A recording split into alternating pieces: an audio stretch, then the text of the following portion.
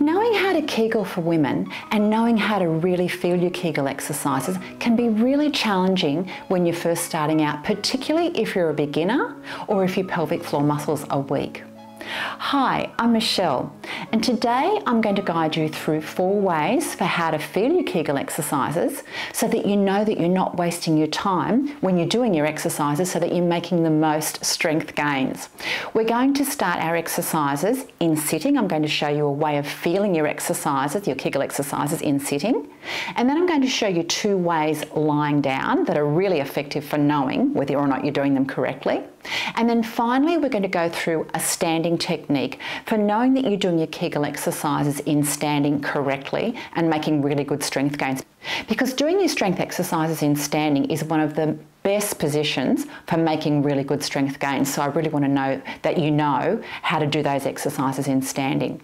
Now, the correct technique that you're feeling for or looking for is a squeezing in and around the pelvic opening. So that's a squeezing around the anus, the vagina, and perhaps you might feel it around the opening of the urine tube, but also too an inwards lifting sensation. So these muscles are called the levator ani, and that means lift the anus. So the action of the muscles is to squeeze and lift at the same time. So if you're sitting, you'll feel a squeezing sensation and an inwards lift, and then a lowering down sensation and a releasing sensation as the muscles relax during your Kegel exercises. If you're lying down, you're feeling it that way. You're not working against gravity. This is why the upright positions are so important. Let's start with our first seated position. So what you do for this exercise, or for the feedback on this exercise, is use a towel. You can also do this on an exercise ball if you have an exercise ball, because the surface can provide really good feedback for your Kegel exercises too. So I've got a towel here, and you can see in the video above how we actually set this up. So basically with your towel, fold it in half again, and roll it up. And you want to roll it so that it's about a hand circumference thick, not too thick because it'll feel uncomfortable. So this is why a hand towel is ideal for this. And you're going to sit astride it like it's a saddle or like a bite seat. And so basically place the roll on the chair that you're on, or on a stool, and what you then do is you incline your body slightly forward so that your openings are well against that surface. It gives you a reference point to lift away from.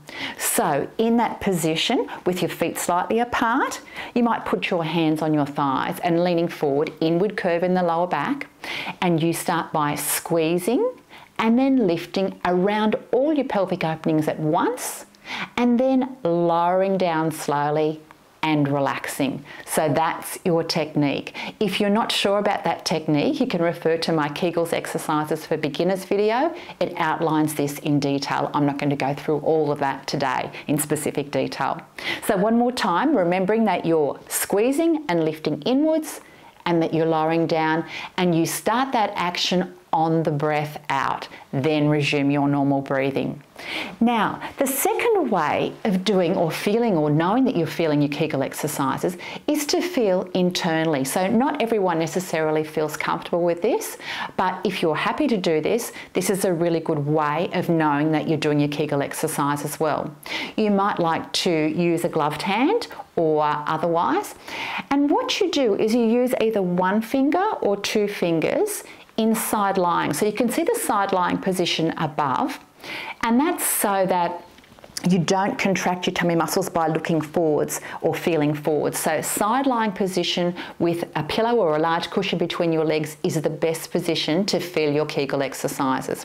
Now what you're actually feeling for is this. Fingers inserted against the back wall, like that. What you'll feel is the sides, or what you're hoping to feel with your Kegel exercises, is the side walls move inwards and then relax downwards. So it's like that, and then back down as the pelvic floor muscles relax. So Kegel exercise, side walls move in against the fingers, muscles relax, and the hands and the fingers move out. My hands move out as well. You can also feel the back wall, the muscles that go around the back wall. These muscles are called puborectalis. They're really important for bowel movement. amongst other things.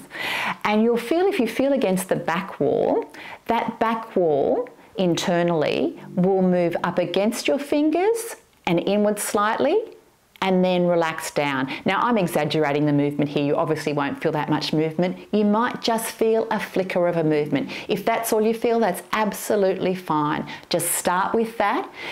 Do the exercise feeling, and then try to repeat the exercise again without feeling, and think, okay, did I feel that correctly? Am I doing that exercise correctly? No, feel again, check again. And that's a really great way of knowing that you're doing your Kegel exercises using the right technique. Now, the third way involves a mirror. You can also, staying in the same position, you can also use a mirror for some visual feedback. So I've got this mirror here because it's got a long handle. I wanted to demonstrate using a long handled mirror because it makes it easier to see. So if you've got a long handled mirror, that's very handy. Once again, you're doing this in side lying position. This time it's a little bit different though. This time we're going to be watching for the correct action. Now, what you see with the correct Kegel exercise for a woman is something called an anal wink. That means the anus closes or winks closed with the Kegel exercise, and then it relaxes back open, or not open, but relaxes back down to the resting position with the Kegel exercise release. So you should see anus contracting and then relaxing. You might also see the opening to the vagina contracting and relaxing. And also too, you might see an inward movement of the area between the anus and the vagina, and this is called the perineum. So once again, during your Kegel exercise, you watch for that movement, the contraction of the openings and the inwards movement, and then as you relax with your Kegel exercise, or you relax the pelvic floor muscles, those openings should return back to normal. So you can do the exercise or get the feedback watching, and then do it again without the mirror and see if you can feel the same thing happening. If not, check again, and that's a really good way of knowing that you're doing your Kegel exercises correctly. Now, the fourth and final way I wanted to show you is a way in standing. Now, you can use a Kegel exerciser. You could do this in the shower or perhaps not, but it's important that you get the right alignment. So if you are doing it in the shower, make sure you're not bending forward too far. This is why I've got a Kegel exerciser here with a long retraction loop. So it can be really handy to be able to have the retraction loop, and as you do the Kegel exercise, be able to feel that. But let's talk about the positioning of the exerciser. If you position it too high inside, your pelvic floor muscles are located about 2 to 3 centimeters inside.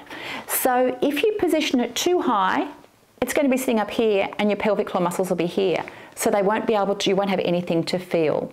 You need the Kegel ball or whatever exerciser you're going to use sitting just above 2 to 3 centimeters inside, so that you can actually feel that inwards lift and the lowering down with the exercise. If you can't feel the end of the ball as you're standing upright, so it's a bit tricky, you can often reach around and feel the retraction loop. So you feel it move up with the exercise, with the Kegel exercise, and then you might feel the release and letting go with the Kegel exercise as your muscles, pelvic floor muscles, relax too. So that's the fourth and final way that I wanted to show you, because standing and doing your Kegel exercises is really important functionally. It's no good doing your exercises lying down all the time. So there we have it, 4 ways to know how to do your Kegel exercises and know that you're feeling them. If you're still not sure, you could see a pelvic floor physiotherapist, because we have machines and gadgets that will help you trigger your pelvic floor muscles and get them switched on, and so that you know that you're doing your exercises correctly and you can feel confident about that. So 4 ways we've gone through. We've gone through sitting on either an exercise ball or a towel roll. We've gone through lying down. So I really hope these exercises help you know at home that you're doing your Kegel exercises really well and to feel really confident that you're not wasting your time. If the exercise video today has helped you, I'd really appreciate it if you could give it a like below, because then YouTube will show it to other ladies and give them the same information to help them as well. I also just wanted to mention, just to say thank you very much for those of you that have been donating below. I really appreciate your support. That helps me to keep bringing the videos to you, so thank you so much. That's it for today. I've really enjoyed being with you. I hope you've enjoyed the video too. I'll look forward to seeing you next time. Goodbye for now.